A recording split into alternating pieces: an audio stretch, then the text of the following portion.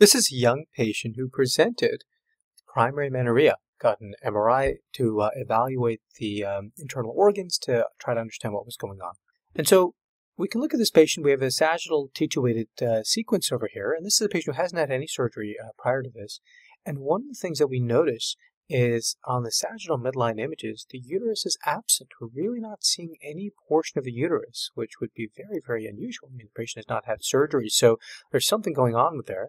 If we look more closely, there's a little bit of tissue over here, but doesn't really look like uterine tissue. If we look more inferiorly, maybe in the midline we see a little bit of the vagina over there, but certainly the upper aspect of it is absent.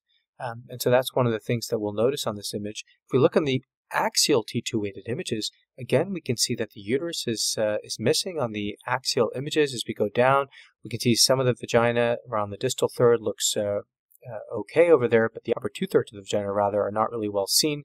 As far as we can see here, the external genitalia looks within normal limits. We notice that the patient does have ovaries. The left ovary is over there, and the right ovary is over here.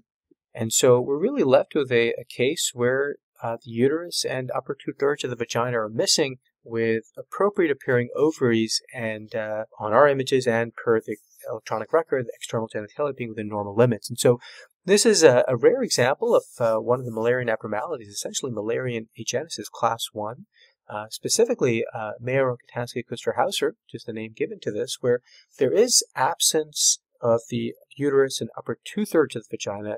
The lower one-third of the vagina is present. The external genitalia is within normal limits. The ovaries are present. These patients will present with primary amenorrhea. We see these findings on imaging. Can be associated with other abnormalities involving other organs, such as the kidney, some of the vertebral bodies. In this case, we didn't see that.